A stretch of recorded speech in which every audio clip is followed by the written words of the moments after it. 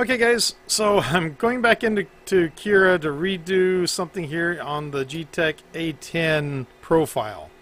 Now, as you remember, I went ahead and I did a video on how I created this profile in a previous video, but this is kind of a continuation of that one because everything wanted to print to the left and to the front of center.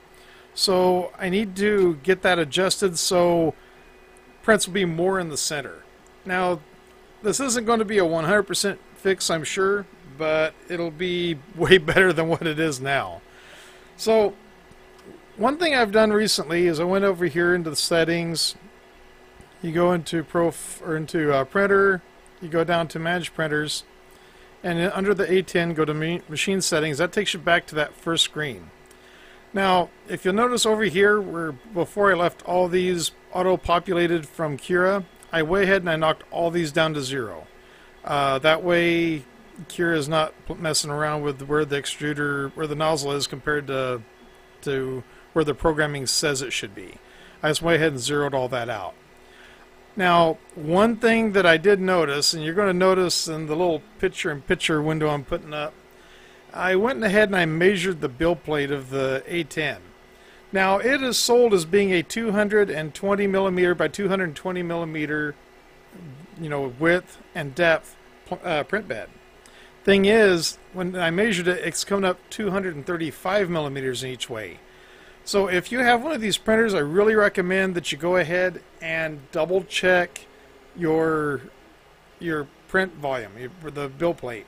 Double check it, measure it, be absolutely sure what the measurement is, because if it's like mine and it's 235, you definitely want to enter that into this.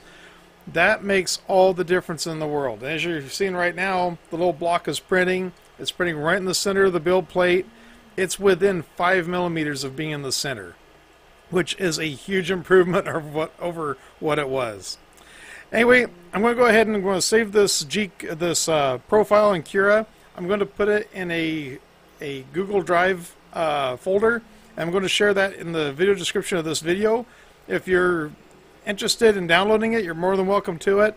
Once again, all that had to be changed is just those two settings, just the print head settings, knocked that down to 0, and then took the printer settings and put the correct build volume in it. And it looks like that made a huge improvement. Anyway guys, that's going to do it for this video. Thank you very much for watching, and I'll catch you in the next one.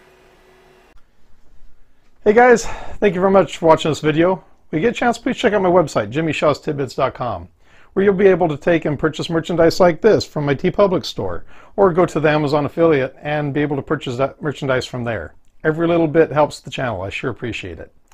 If you like this video, please give it a thumbs up. If you like the channel, please subscribe. You can do that by clicking on the link over here. If you'd like to support the channel, please check out my Patreon page over here. And if you like watching my other videos, please give these a shot. I think you're going to like them. Oh yeah, you're going to love them. Have a great day and take care. Bye.